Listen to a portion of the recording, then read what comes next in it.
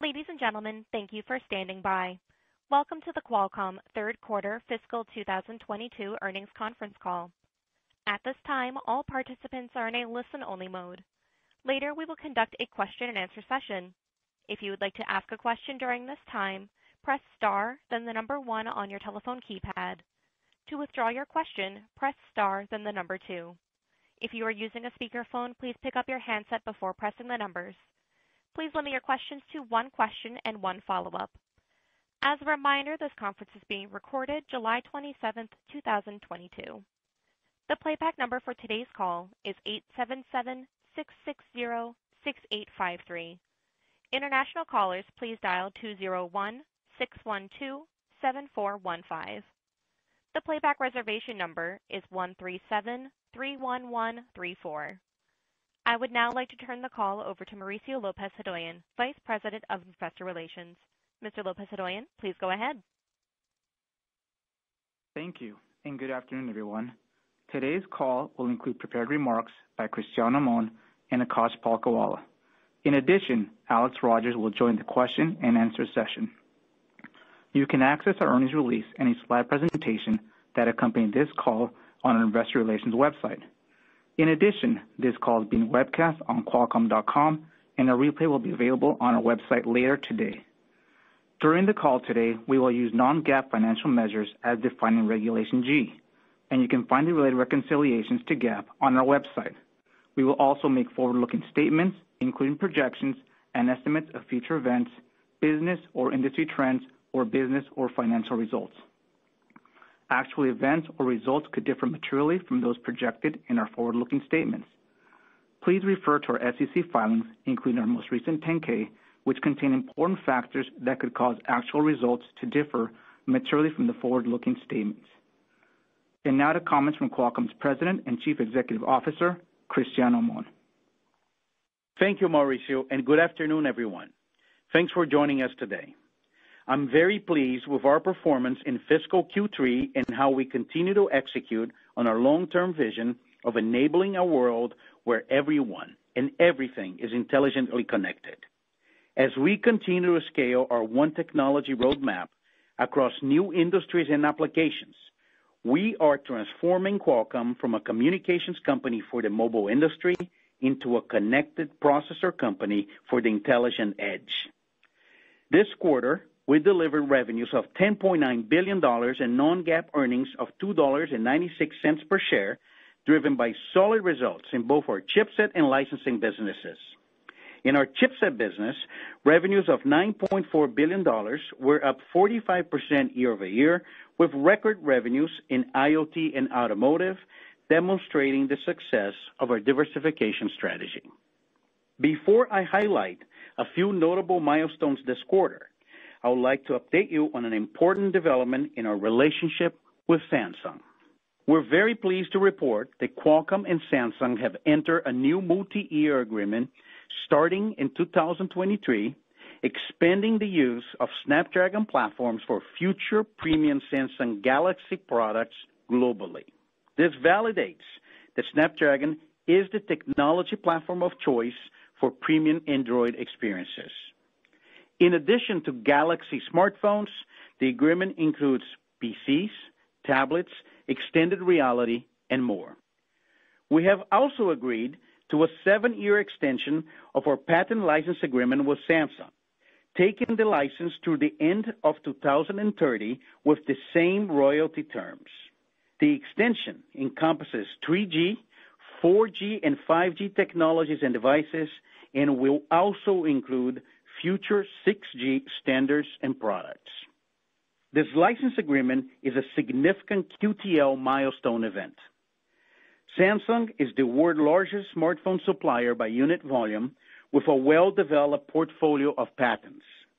The extended license agreement with Samsung demonstrates the tremendous ongoing value of our patent portfolio, our innovation, and our long-standing leadership in driving the important and foundational elements of the mobile roadmap. The extended Samsung license agreement is an important benchmark for the long term and adds significantly to the stability of the QTL program going forward. Let me now share some of the key achievements from the quarter. In automotive, the Snapdragon Digital Chassis is fast becoming the industry's platform of choice and is enabling the transition to next-generation vehicles. We are very pleased with the continued traction and design wins across global automakers and Tier 1 partners. Our automotive design win pipeline is now over $19 billion, up approximately $3 billion since fiscal Q2. This includes the design win with the Volkswagen Group's software company, Cariad, to power Volkswagen's future automated driving solutions. In consumer IoT, we continue to execute on our opportunities across tablets, XR, PCs, and smart consumer devices. For personal computing, we're continuing to drive the inevitable transition to ARM. We are on track to deliver Windows on Snapdragon compute platforms for next-generation PCs powered by our custom CPUs while redefining mobile productivity and on-device AI. To support the accelerating transition to ARM-based computing, Microsoft recently announced Project Volterra, a new developer kit powered by the Snapdragon compute platform featuring the Qualcomm AI engine. They also announced a comprehensive end-to-end ARM-native toolchain for Windows application developers, including Visual Studio, Visual C++, .NET, and more. In edge networking, we launched 4 new Networking Pro Series Wi-Fi 7 platforms, the world's most scalable Wi-Fi 7 portfolio, initiating a new era of 10 gigabits per second Wi-Fi for enterprise access points, Wi-Fi mesh, carrier gateways, and premium home routers. We also continue to see strong momentum in industrial IoT and recently announced 2 new 5G connected robotics platforms with enhanced AI capabilities, computer vision, 5G connectivity, and a comprehensive customizable SDK to power next-generation robotics and drones, including autonomous mobile robots, AMRs, highly automated manufacturing robots, and more. These achievements demonstrate our ability to continue to grow across automotive and the broader IoT categories, in addition to our front-end and handsets. Our One Technology roadmap is the cornerstone of this strategy, with unparalleled leadership across not one, but multiple technologies required for the connected intelligent edge. This includes on-device AI, low-power, high-performance compute, computer vision, advanced connectivity, and more. Importantly, as we expand into new growth areas, we're driving our technologies to meet the highest performance requirement for each application and serve as the industry design point. For example, our dedicated automotive SoCs and accelerators for Level 3 and Level 4 autonomous driving can deliver up to 700 trillion operations per second tops of AI processing. Our RB6 robotics platform brings advanced edge AI and video processing capabilities, support for up to 7 concurrent cameras, and up to 200 tops. And we believe our upcoming custom-designed CPUs will redefine computing performance for Windows PCs. Of particular note is our significant momentum in AI. We recently launched the Qualcomm AI Stack, which unifies our existing best-in-class AI software solutions into a single package that works across all Qualcomm platforms. The Qualcomm AI Stack is positioned to become the platform for AI at the edge. The Qualcomm AI Stack supports all AI frameworks, including TensorFlow, PyTorch, and Onyx, as well as AI runtimes, such as TensorFlow Lite, TensorFlow Lite Micro, and Onyx Runtime. We also have a rich variety of OS support, including Android, Windows, Linux, QNX, Ubuntu, and others. With this new offering, OEMs and developers can now develop and optimize AI models once, then move the same model across different Qualcomm products and tiers for a true develop once, deploy anywhere model. We believe the Qualcomm AI Stack portfolio is a revolutionary step in scaling high-performance, low-power, on-device AI processing. These solutions demonstrate how our one technology roadmap is transforming Qualcomm from a wireless communications company for the mobile industry to a connected processor company for the intelligent edge. Lastly, as we continue to move forward and execute on our strategy, we're mindful of the challenging economic environment, and we remain disciplined on investments that drive sustainable differentiation and stockholder value. We're focused on customers and industries that drive stable, long-term growth. We believe the industry trends that are driving demand for our technologies remain unchanged and continue to validate our strategy, positioning us well for the long term. We're still on track to expand our addressable market by more than 7 times to approximately $700 billion in the next decade. Before I turn the call over to Akash, I would like to invite you to join us in New York on September 22nd at our first ever Automotive Investor Day event. Qualcomm is the leading automotive technology platform provider for next generation vehicles. We will demonstrate how the Snapdragon Digital Chassis is enabling the transformation of the automobile and continuing to drive growth in our design win pipeline. I would now like to turn the call over to Akash. Thank you, Cristiano, and good afternoon, everyone. We're pleased to report strong results in our third fiscal quarter despite the impact of the challenging economic environment. We delivered non-GAAP revenues of $10.9 billion and non-GAAP EPS of $2.96, which was about the high end of our guidance.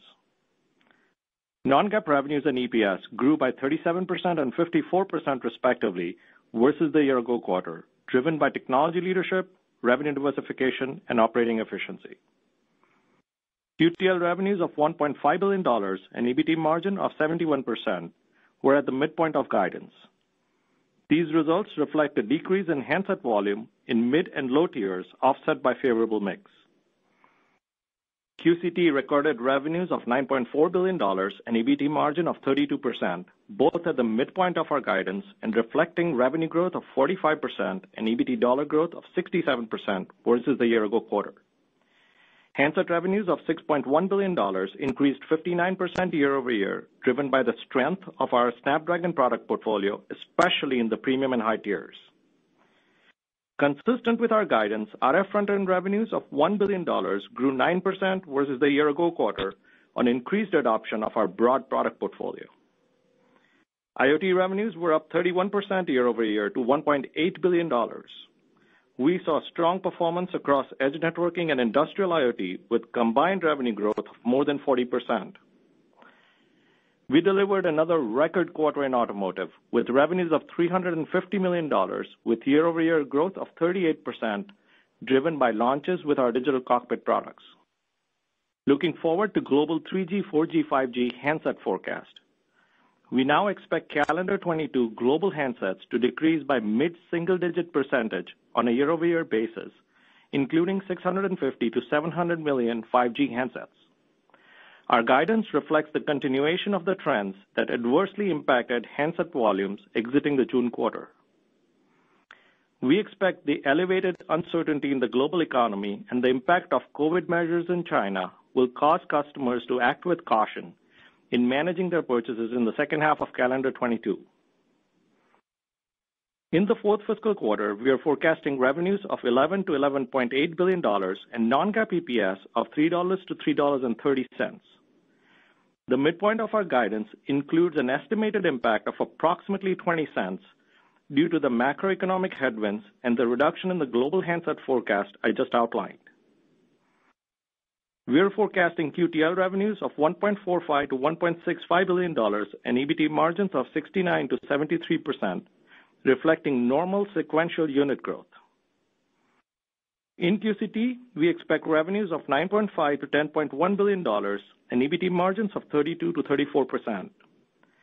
At the midpoint, this implies year-over-year revenue growth of 27% and EBT dollar growth of 31%. On a sequential basis, we expect growth across QCT handset and automotive revenue streams. In handsets, while Snapdragon premium tier volume remains resilient, our guidance assumes lower demand in other tiers, reflecting the updated global handset forecast.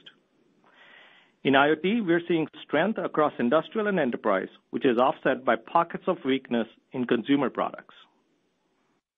We anticipate non-GAAP operating expenses to be up 6 to 8% sequentially, with approximately half of the growth due to the inclusion of 2 quarters of expenses for the Arriver acquisition.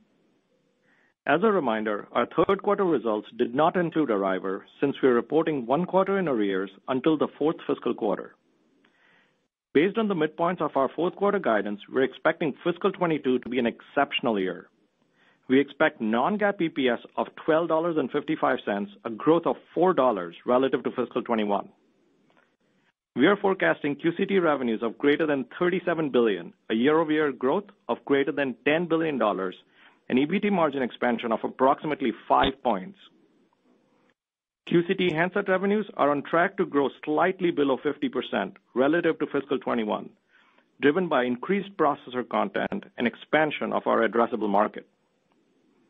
With our continued focus on diversification, we are forecasting RF front-end, IoT, and automotive combined revenues of greater than $12 billion in fiscal 22.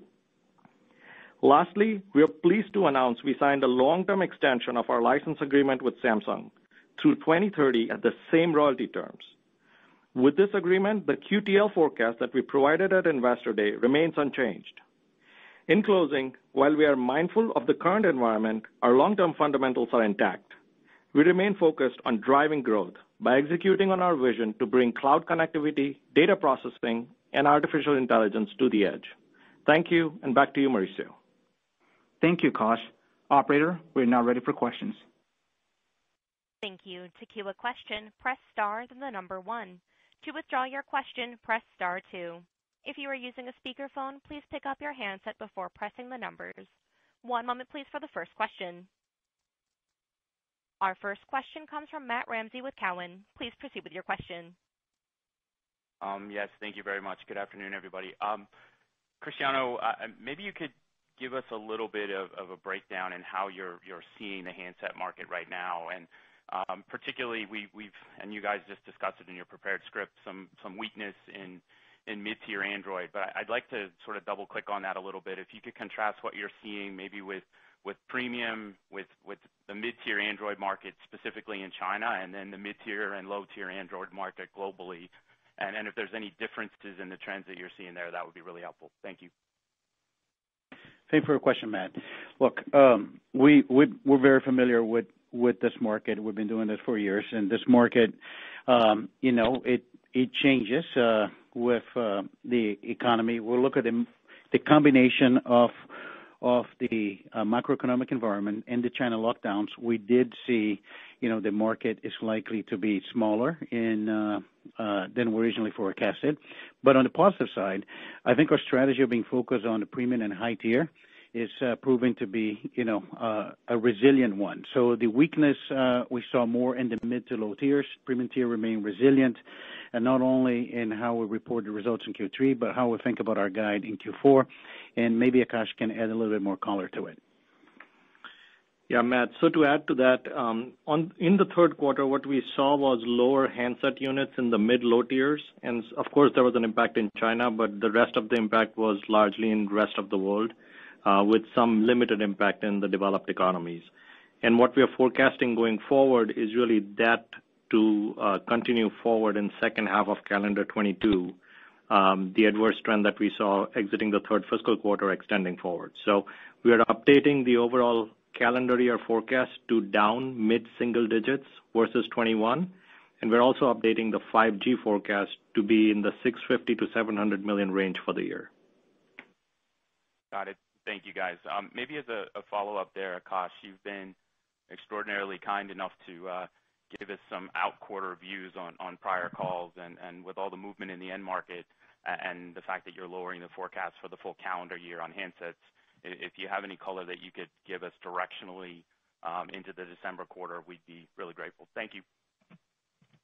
Sure, Matt. As you know, December quarter is seasonally a strong quarter for us, both up for the QCT handset business and the QTL business. So that remains unchanged. We're still going to see flagship device launches and holiday season increases that will benefit our financial performance. And we'll see, we are forecasting growth from third fiscal to fourth fiscal quarter, and we'll see growth again going into the first fiscal quarter. We do expect it to be calibrated by some of the same factors that we saw impacting us in fourth quarter, but still expect strong growth rates as we look out to the December quarter. Thank you. Our next question is coming from Tal Liani with Bank of America. Please proceed with your question. Hi, guys. First question is on balance sheet. Cash and equivalents went down by $4.5 billion. If you can give us some data there. And second, I want to talk about RF. RF on a sequential basis is slowing down, and the question is, it's basically down on a cumulative sequential basis. It's down already. And the question is whether this share gain story is over and now it's going to trend in line with the market. Can you take us through kind of the trends, but also the ASP trends that you're seeing in the RF segment? RF of QCT, of course. Thanks.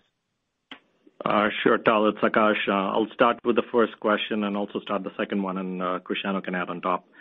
On the cash balance, as you know, we closed the Arriver acquisition right after the March quarter ended, and so the change you are seeing is primarily driven by $4.6 billion paid in cash for the Arriver acquisition. Of course, we did have very strong positive cash flow, and it was a balance of that being offset by capital return, which we returned $1.4 billion, $1.35 billion in the quarter. And then it was also offset by other related expenses on CapEx and tax payments that we made in the quarter. So really it kind of comes down to the payment we made for the Arriver acquisition. On second one, on the RF front end, so the way you should think about the RF front end growth is it is something that grows more in line with the 5G market for us. And as you saw, we kind of brought down the overall forecast for the 5G units for the year, and so that has played a role.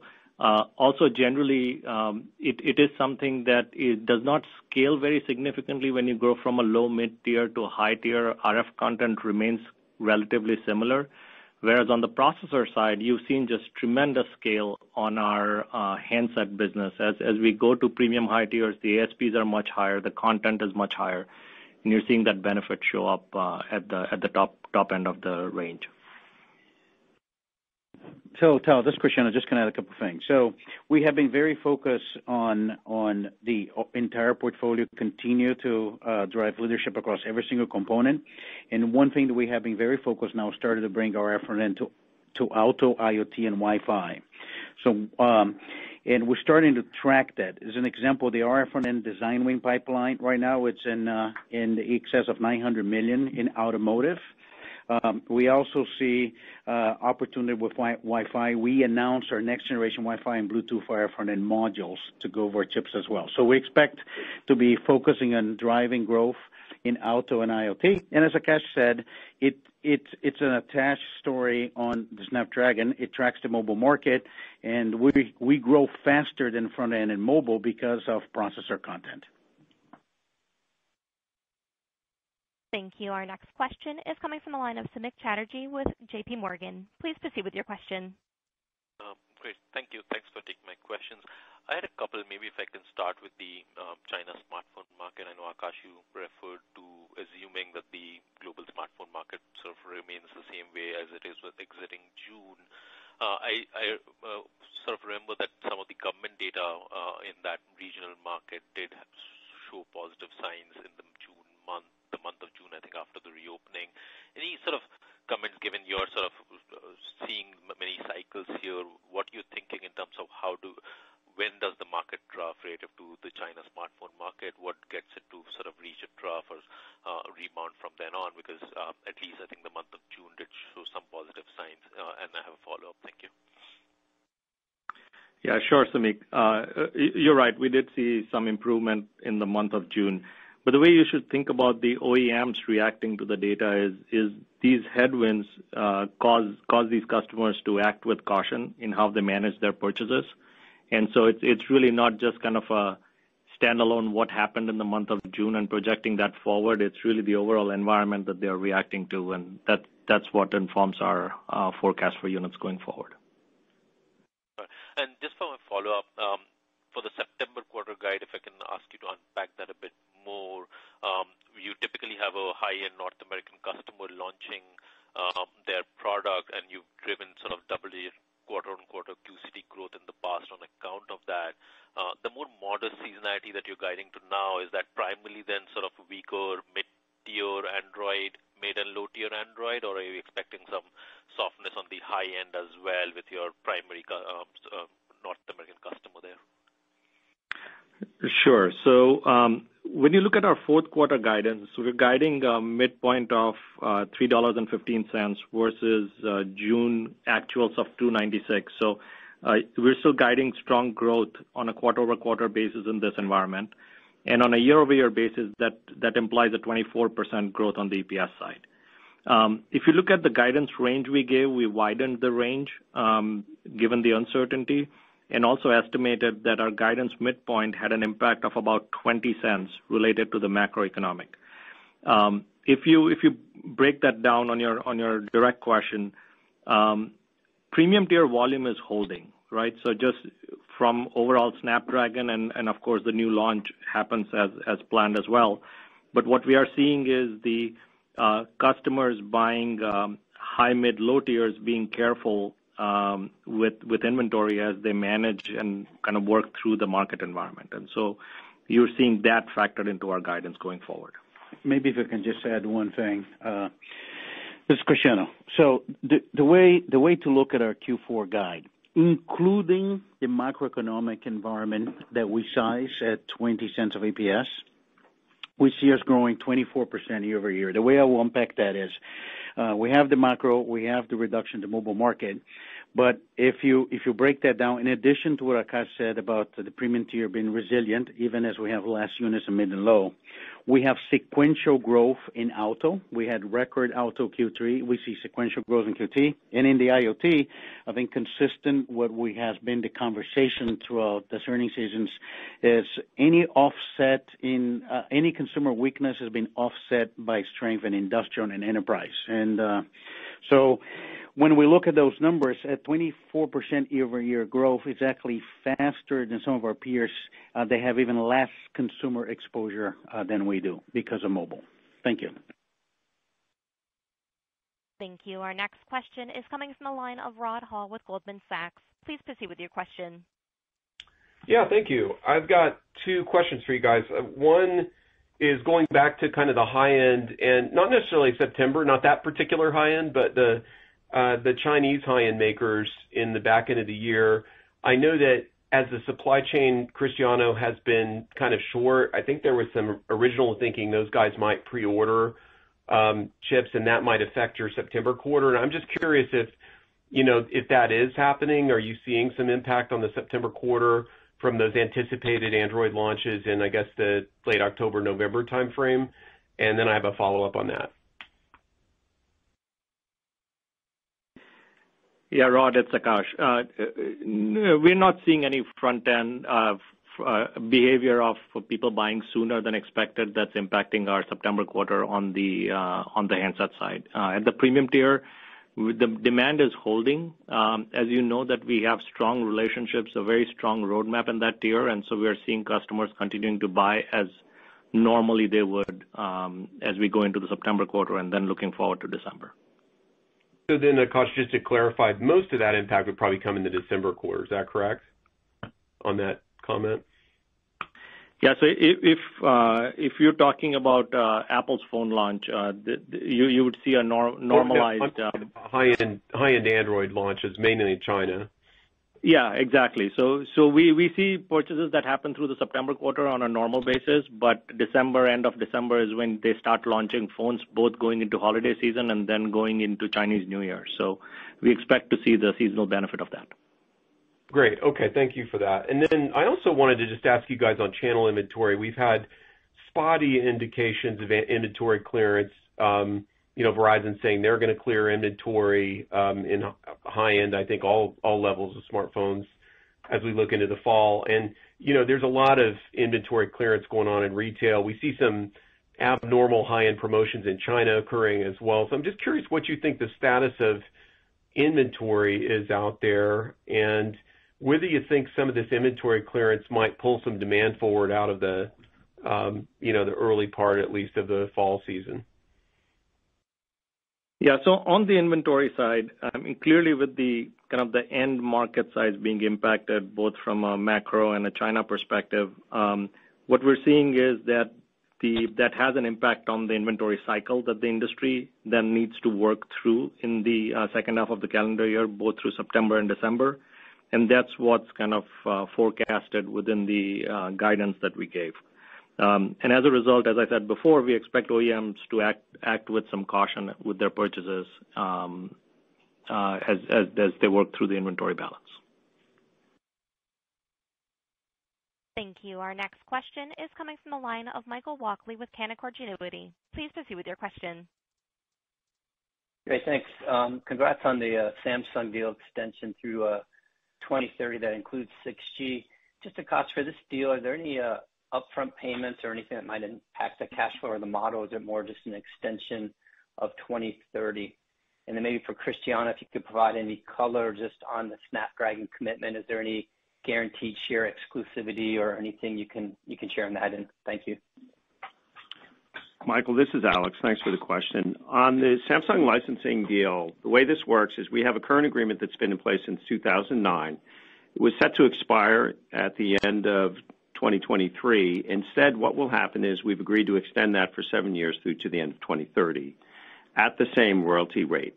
So that's it. It's pretty simple, pretty straightforward. We see it as a very, very significant milestone event for the QTL licensing program, validation of our portfolio, validation of our innovation leadership. And it's a very important benchmark for future renewals as well. It really contributes a lot to the stability of the QTL program going forward. Hey, Michael, thank you for the question. Yes, look, besides the record in auto and IoT revenues, the Samsung agreement is probably my favorite thing on the quarter. And here's the way I would describe the growth opportunity for the chipset business. We would average, if over the many years of this relationship, if you remember, about 40% share versus their in-house solution. With the Galaxy S22, which was prior to signing this agreement, our share climbed up to about 75%. And now we're announcing a multi-year agreement to power the Samsung Galaxy smartphones globally. So very excited about that. It provides incredible stability for our mobile business. I cannot think of anything better to validate our strategy to be focused on share of wallet and premium and high tier than this agreement. So very, very exciting. I would like to remember you all that that's a very good trade when I think about the silicon content of a Snapdragon 8 series. It be at least, equal or better than revenue and earnings of 5 modem for another OEM.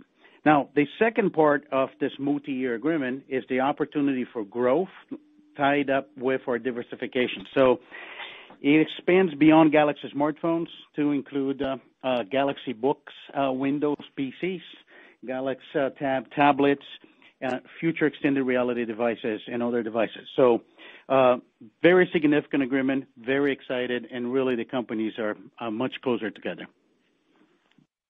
Great. Very helpful. Thank you. Thank you. Our next question is coming from the line of Ross Seymour with Deutsche Bank. Please proceed with your question. Hi, guys. Thanks for letting me ask a question. My first question is on the QTL side of things. Remarkably in line for the quarter and guide. And, if I think about last year, when you guided for your fiscal fourth quarter, business conditions appeared pretty strong. This year you're talking about uncertainties, macro headwinds, et cetera. But you're guiding to the same QTL amount. So I guess the big picture question I'm getting from investors is it seems like Qualcomm has de-risked the QCT side, but maybe not the QTL. Can you talk about how we fold the QTL guidance in with the more cautious macro view? Yeah, sure, Ross. It's Akash.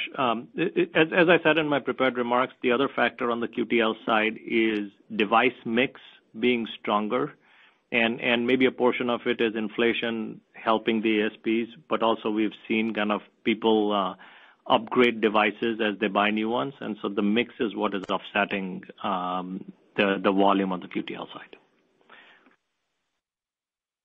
Great, thanks for that. And I guess looking forward and shifting gears a little bit, you guys obviously report and guide and talk about your EBT margins a bunch, but gross margins have been a big tailwind for the company as well. In this last quarter, by my math, it was supposed to drop per your guidance in the June quarter, but it dropped a little bit more than I was expecting. So, Akash, could you just talk about the puts and takes within the QCT gross margins? What would be generally tailwinds, headwinds, what we should think about as we head into the back half of this calendar year? Sure, happy to. So when you think about QCT gross margins, the key things for us is, one, our diversification strategy as we use the technology we have created for handsets and apply it to other markets. That helps our gross margin profile and op margin profile as well, but also gross margin profile. The second is, as we sell more premium tier devices, that is also a helpful trend for us. And so you've seen the benefit of that even in the face of increasing pricing from foundries. We've been able to do pretty well on the gross margin side. We did see a mix change as we went through the quarter, where we ended up slightly lower than we had forecasted at the beginning of last quarter. But when you look forward, our mix is shifting up again, and it's maybe a balance of the previous quarter that allows us to guide very strong on the gross margin side. If you look forward, really no change. I think we're very comfortable with where we are at. We've given a long-term operating margin guidance which contemplates a strong gross margin profile, and we're comfortable with that guidance. No change there. Thank you. Our next question is coming from the line of Joe Moore with Morgan Stanley. Please proceed with your question. Great, thank you. On a similar note, can you talk a little bit about your pricing strategy in the handset part of the business? You know, you saw the gross margin benefit during a period of tight supply, and I think some people have worried that as that period comes to an end, you'll see more price competition. Can you just generally talk about how you see that dynamic? Yeah, so honestly, the pricing has been relatively stable on the handset side. It's obviously a very large market, and there are two players who are participating in that market, and there is sufficient market for both of us. So that's how we're approaching the market, and we've seen them be consistent as well. The other thing I'll say is on the operating margin side, the way we gave guidance for the greater than 30% at Investor Day, we contemplated some decline in the gross margin profile. But really what we're focused on is executing, and as I've said this before, we're focused on executing on the upsides to that number. Great, thank you. And then you talked about inventory in the context of the sort of end market retail. Can you talk about component inventory of Qualcomm parts? I mean, the fact that you had a shortage until relatively recently, is that the reason why you haven't had some of the same inventory correction in China that maybe some of the RF guys have? Well, from an RF perspective, we've seen some of the similar trends that our peers have seen. But when you look at the handset side, which is obviously the majority of our inventory profile, we've been chasing supply to get to a comfortable place. And so, as we've said before, we always expected demand and supply to reconcile in the second half of calendar year, and we're really seeing that play out as planned. Great, thank you very much. Thank you. Our next question is coming from Blayne Curtis with Barclays. Please proceed with your question. Hey, thanks for taking my question. I had two. Maybe I'll start with my last one, just given the prior question. Just on inventory, I mean, I guess it is up quite a bunch in terms of your inventory in June, 100 days. Can you just comment on, do you feel like you finally caught up? I know it's been a long time coming, but at this point, is it still getting your shipments? Yeah, Blayne, generally we feel like we're in a relatively good place. Now, of course, there are pockets of nodes or parts that we're still dealing with shortage on, but overall, we feel like we've reconciled to a reasonable place.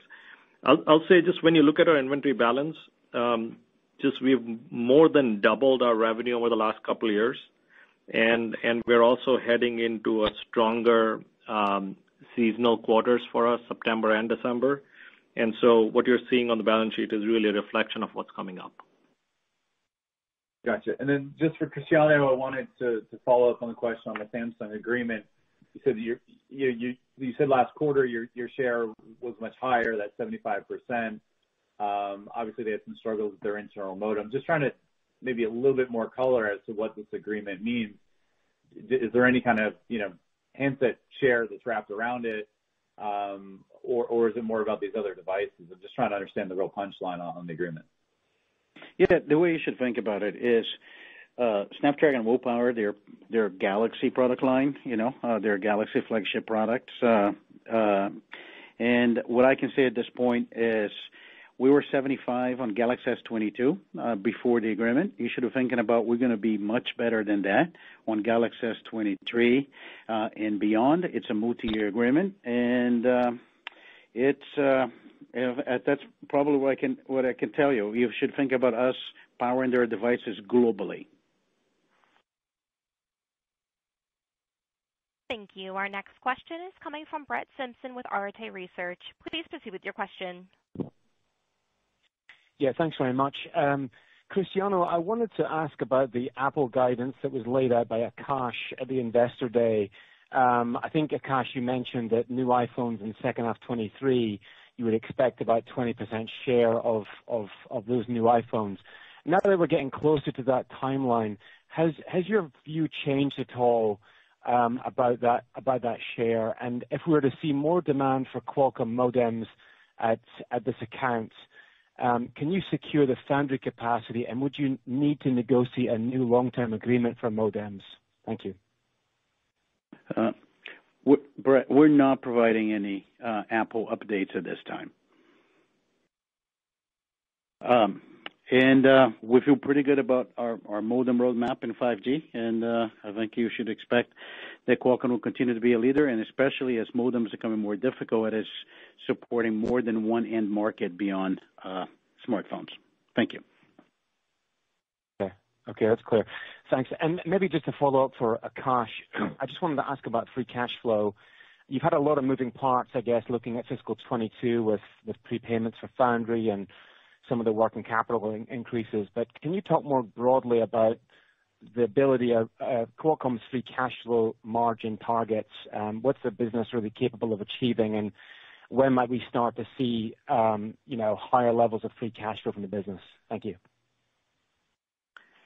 Yeah, Brett, you're right. As over the last couple quarters or several quarters, we've had a few ins and outs.